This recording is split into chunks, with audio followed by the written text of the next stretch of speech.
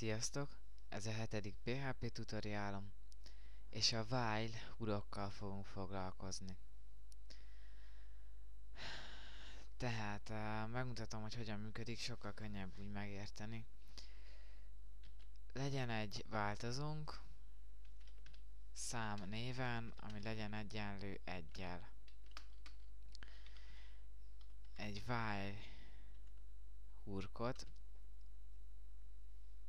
készítsünk, tehát while szám nagyobb vagy egyenlő 5-tel,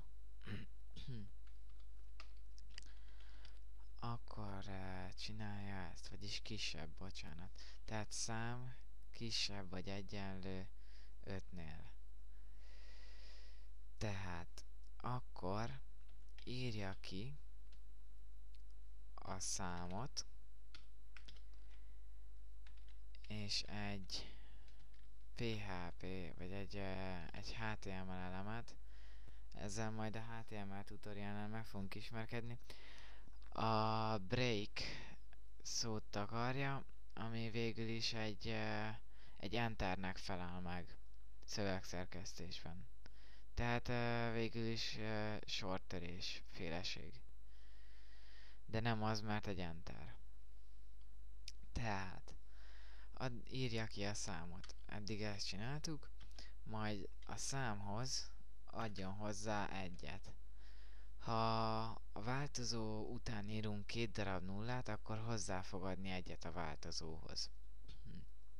Tehát amennyiben szám kisebb, mint vagy egyenlő 5-tel, akkor ki fogja írni a számot, és hozzáad 1-et. És ezt addig csinálja, míg nem lesz nagyobb, mint 5, vagy pedig nem lesz vele egyenlő. Tehát akkor ezt nézzük meg itt. Ki is írta, 1, 2, 3, 4, 5-ig ment el. Tehát ez a while loop, angolul, így nevezzük angolul. Ez végül is egy hurok, ami dinamikus mindaddig, ameddig